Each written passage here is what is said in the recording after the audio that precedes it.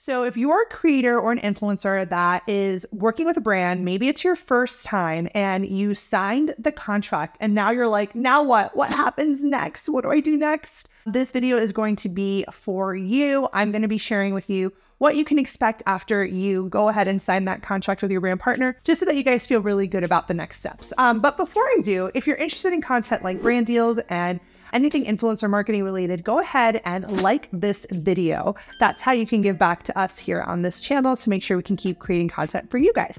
Okay, so the first thing that you're going to want to go ahead and ask a potential brand partner is for the campaign brief. Now, the campaign brief, this is a document, oftentimes like a PDF, that the brand side will put together that kind of outlines, you know, maybe the company's key messages. It may give some concepts and ideas. It gives some creative guidelines, what not to do, what works well, things of that nature. Now, of course, every single company is different and every brand is different, and all campaign briefs look different, right? They're not going to be always the same.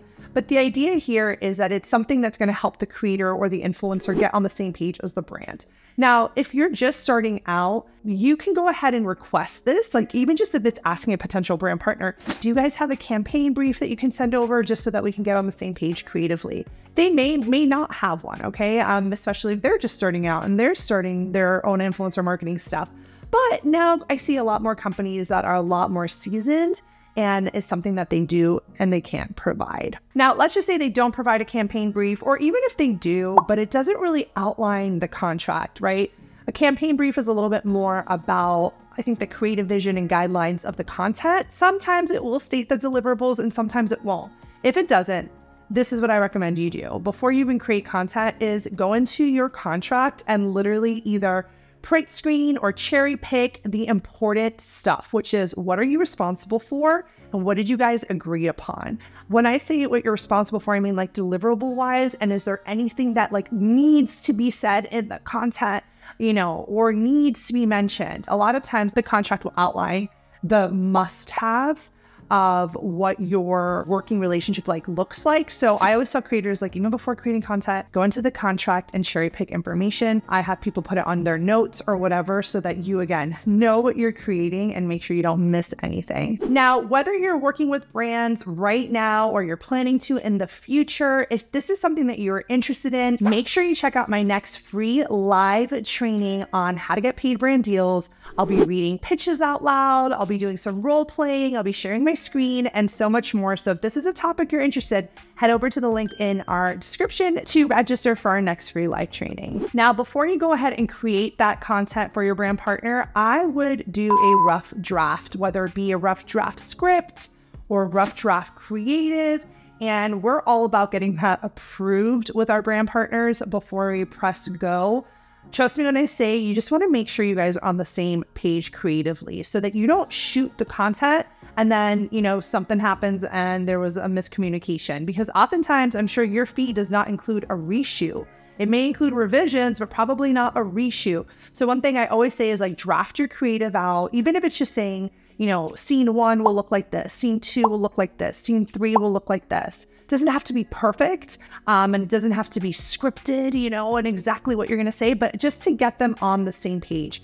And if sometimes it's actually even helpful to show a brand, even if it's not your own content, like, oh, it's going to be similar to this. And you can even share someone else's content, right? Or you can create a mood board of what the shoot is going to look like, right? You can get creative here. And again, the idea is to give them that before you shoot or create so that you're on the same page for approvals.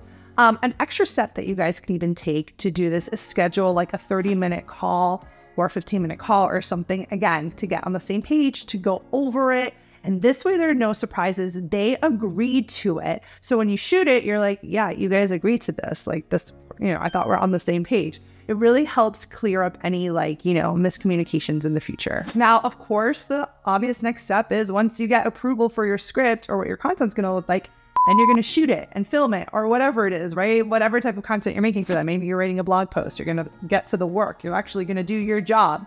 So obviously that is the most natural next step. Then after that, you may or may not, depending again, if you have revisions in your contract, you may have to get it send it to them for final approval. This is the point where they'll say, yep, it's good to go, or hey, can you make these tweaks?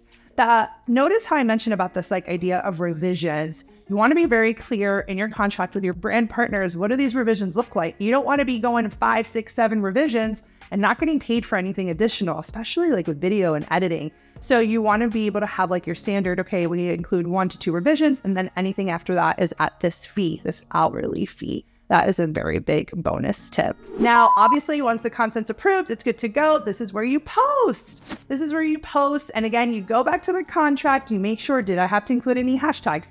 Did I tag it, as paid partner if it's Instagram, or did I include a paid promotion if it's YouTube? Want to make sure your T's are crossed and your I's are dotted, again, with the contract, because sometimes people will say, make sure you have certain things in the caption, or make sure, whatever that looks like. You want to make sure when you're publishing your content, you are good to go, even if it's in your YouTube description. And of course, you have to disclose when you are partnering with a brand. It's just part of the deal. So this is that part where you do so.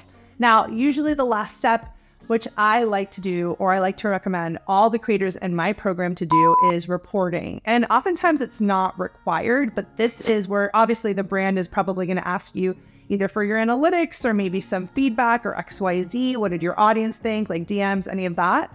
But this is where you can go above and beyond. This is where you can say, okay, I'm going to create a really good recap, send it to the brand partner, and repitch them, for a potential new job. It shows professionalism, and it also shows that you are ready to, work with them again. All right, guys, so this basically wraps up a standard brand partnership. What do you guys think? Did I miss anything if you're working with brands?